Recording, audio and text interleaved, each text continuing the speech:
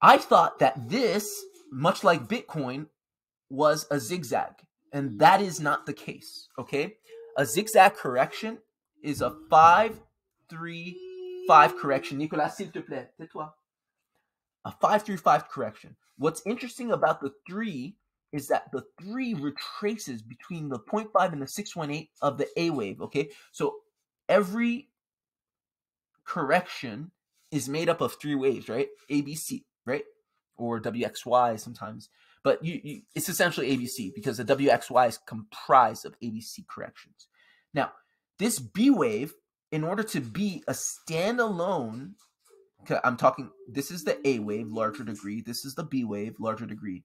And if this were the B wave, this would be the C wave, okay? But I'm saying that that is incorrect. And that was my analysis before. And why is it incorrect? It's because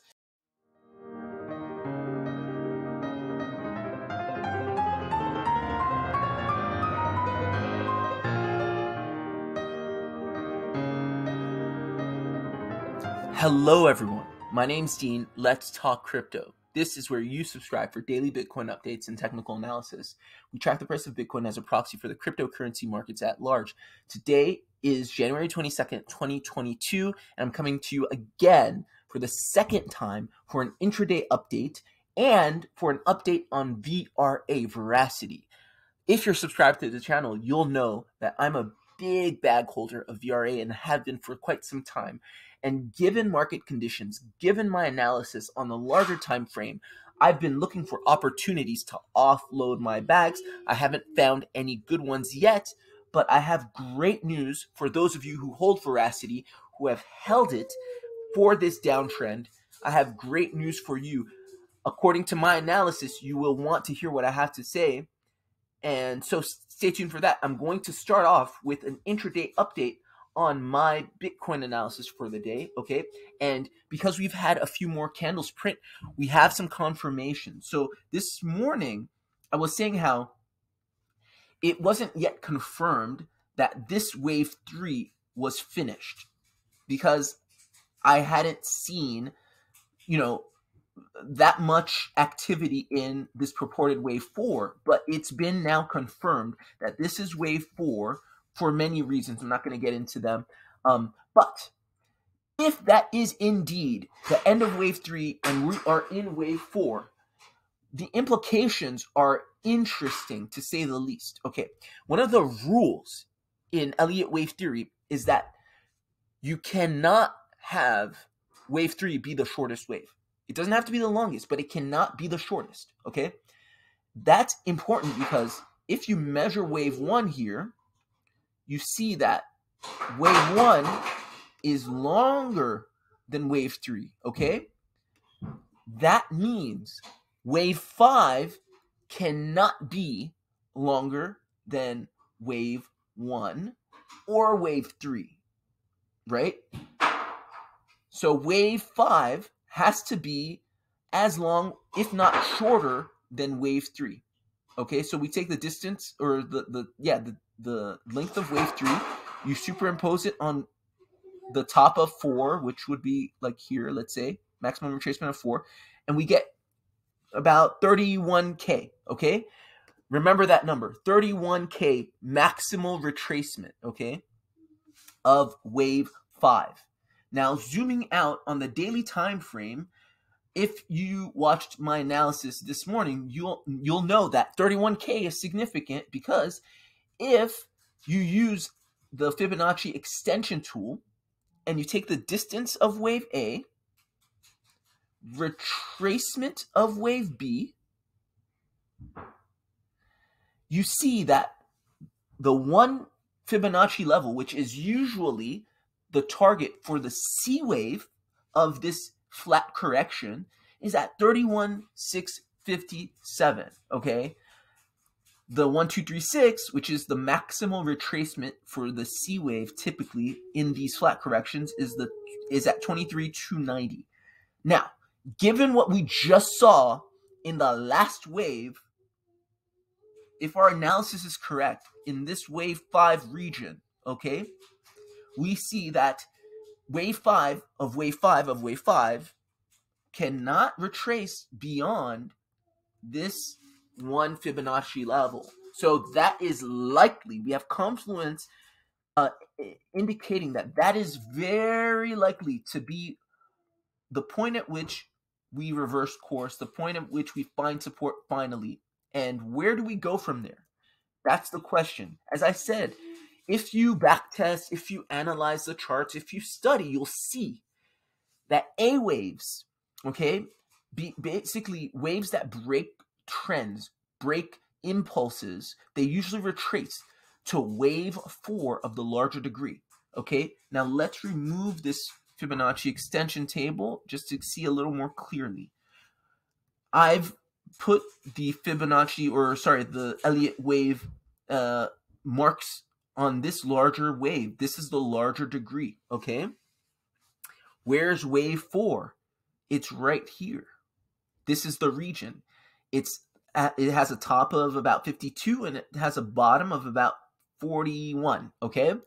Now, according to my analyses, and I've analyzed this, I've backtested it quite a bit, wave A, so the wave that kind of is a relief rally, it'll quickly jump up to this region. Sometimes it'll test the top of the region. Sometimes it'll slightly breach the region. Sometimes it'll find its way at the 618 of this region, okay? So I've personally set my targets to around here, longing to the 618 of this wave 4 region, which is approximately, here, let's just do our Fibonacci retracement tool from the top of wave 4 to the bottom. That 618 right now lies at around 48K, okay? So again, the wave A can come all the way to the top, can breach it, or it may find its way only to the 618, around 48K of wave 4, which is the larger degree, okay? So that may happen quite swiftly because it's a reaction rally. Again, there's a lot of buying over here. There's a lot of bids over here. There's a lot of people that are looking to get in at this point because that's exactly what happened last time when we reversed course, okay? So that's what I'm seeing. That's my update. I think very strongly, given my measurement of wave 5 of the 5th wave, that 31K is very much likely the support where we will bounce. Okay, now moving on to VRA. Let's go to the VRA chart. Okay, now, interestingly enough, I believed, and let's go, we have to look at VRA on the log chart because it's that kind of asset. You can't not look at it on the log chart if you want to see enough price action. So I thought that this, much like Bitcoin, was a zigzag, and that is not the case, okay? A zigzag correction is a 5-3-5 correction. Nicolas, s'il te plaît, tais-toi. A 5-3-5 correction. What's interesting about the 3 is that the 3 retraces between the 0.5 and the 618 of the A wave, okay? So every correction is made up of 3 waves, right? ABC, right? Or WXY sometimes. But it's essentially ABC because the WXY is comprised of ABC corrections. Now, this B wave, in order to be a standalone, I'm talking, this is the A wave, larger degree. This is the B wave, larger degree. And if this were the B wave, this would be the C wave, okay? But I'm saying that that is incorrect. And that was my analysis before. And why is it incorrect? It's because this is not a standalone B wave. It can't be. Why can't it be? It's because if you take your Fibonacci retracement tool from the top of this A of B, purported A of B, and you see that the B of B doesn't retrace far enough. It only retraces a 382. If it was standalone like the one in Bitcoin, it retraces a 618. I'm going to show you really quickly. Let me remove this. I'm going to show you really quickly in Bitcoin what I'm talking about, right? And this was the mistake I was making. I was taking Bitcoin's price action and pretty much using my Bitcoin analysis and slapping it on VRA. It's similar, but not exactly the same. Here is a standalone B wave. Why is it a standalone B wave, right? If you take your Fibonacci retracement tool, you'll see from the bottom of this A of B to the top of this A of B, you will see we just kissed the 0.5. That makes it a valid A, B, C. That's all she wrote. That's your B wave. This was your C wave. This is your impulse down. VRA is in a different state. Let's go back to VRA. VRA, my friends, has not completed its B wave. What does that mean? That means this three-wave structure is our A wave. This,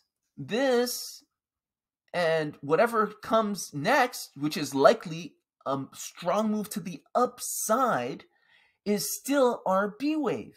We're not in a C wave right now, meaning we're not restricted to the 618 of this move. That means more gains for us who have been holding, right? We can potentially sell at a larger position, or we can potentially sell at a larger level, or at a higher price rather, right? Because it's likely that this, and I'll tell you exactly where I think it's going to go, right? We haven't dumped completely yet in Bitcoin. I think this next dump, what it's going to do, it's going to bring this down to the 786 of this. And then we get our impulse of the B wave, basically our B wave impulse. Sorry,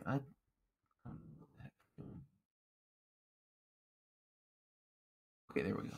I hate stray marks on my charts. I'm a little OCD about that. After this, we can expect a 5-wave impulse, and all of this will be your 3-wave B wave structure. A of B, B of B, C of B, and then we can start our heinous impulse to the downside, okay? And now let's look at some price levels, right? So I think that with the remaining drop, just using the Fibonacci retracement tool from here, reason I say we're going to at least come to the 786 is because we're likely, this last dump in Bitcoin that's coming is likely, might do one of two things. It might keep this 618, but if it breaches the 618 to a significant degree, it has to come at least to the 786, okay? It's not going to hang out in no man's land.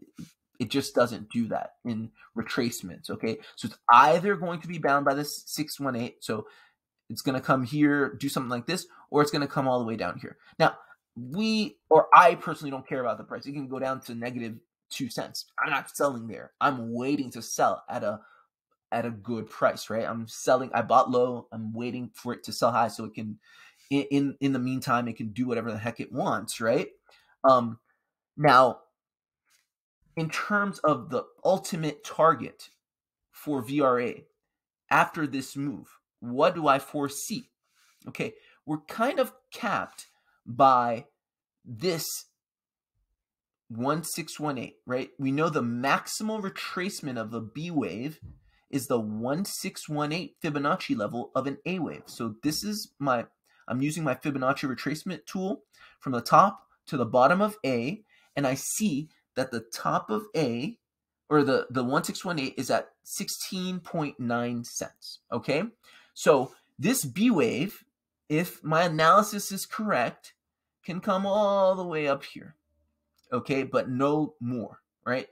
So in any case, usually these B waves go to the 1236 in these kinds of more volatile assets. I've seen they come to at least the 1236. I expect it to breach the 1236. So I'm expecting a VRA of anywhere between 8.5 and 16.9 cents. That's where I'm looking to sell. That would give us a all-time high in VRA. That's what I'm expecting. That is my analysis. That's why I think this is great news, because a lot of you may think, okay, if indeed my previous analysis was correct, this is our C wave, our maximal retracement can only be some, I don't know, to the 618, taking us to 3-4 cents. That wouldn't make much sense, would it? Because from here, we'd only be going, well, that's 100+%, right? That's decent.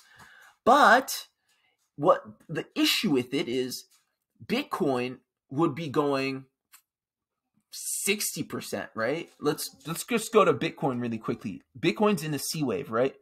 And let's see the maximal retracement for Bitcoin.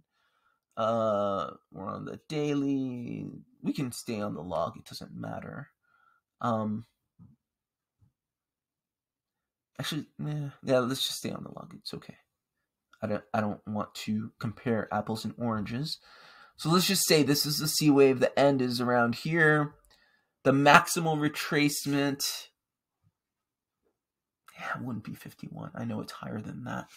All right, let me get off log. It's just Bitcoin's another animal. Anyway, I'm going to get off log because Bitcoin doesn't need a logarithmic scale just to look at its price action in this region, but VRA does because of its volatility and how much it appreciates. Okay, so Bitcoin from here, if it hit its 618, would be going 71%, okay? Although what I just showed you in VRA, if indeed we were in a C wave, would be an appreciation of, let's go back on log.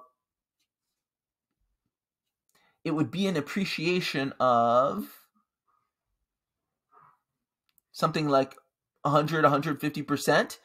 That's cool, but that usually it's not 2-to-1. If Bitcoin goes down 70%, VRA goes down 370%, right? Something like that.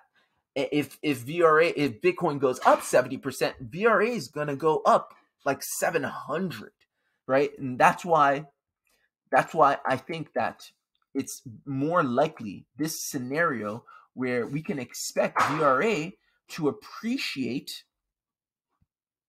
hundreds of %, right, is more likely than not. So I do believe that, we should expect what I said. Hold up. That wouldn't be correct. I need to go back on log. Let me do that again. Top of A is here. Bottom of A is right there. I'm expecting VRA to appreciate from the lows about 300 to, let's see where the top of this is, 300 to 800%. Okay, that's what I'm seeing, and that is, that may happen over the course of, let's give a little time table, roughly. And the way we're going to do this is a very conservative, very simplistic look at this took how long, right? This took how long, and this can take how long. So, right, we know corrections are made up in 3 parts. So we're going to look at the first part of this B wave, and the first part of the B wave took about 100 days, okay? The second part of the B wave took about, I think it's about to be over, 82 days. So I'd say 80 to 100 days, about 3 months for the impulse, although impulses are typically much faster than corrective waves. So 2 to 3 months, I would say, is when we can expect VRA to do this appreciation. In the next 2 to 3 months, I expect VRA to appreciate 300 and 800%. Write it down. That's my analysis. Hope this was helpful. Hope this was useful. If you like substantiated analysis and analysis that's not afraid to say they were wrong, not afraid to change it up given more information, right? If you like substantiated analysis, like this video, share it with other VRA bag holders, and subscribe to the channel if you're not already subscribed. And I'll see you guys tomorrow for tomorrow's Bitcoin update. Take care. Bye.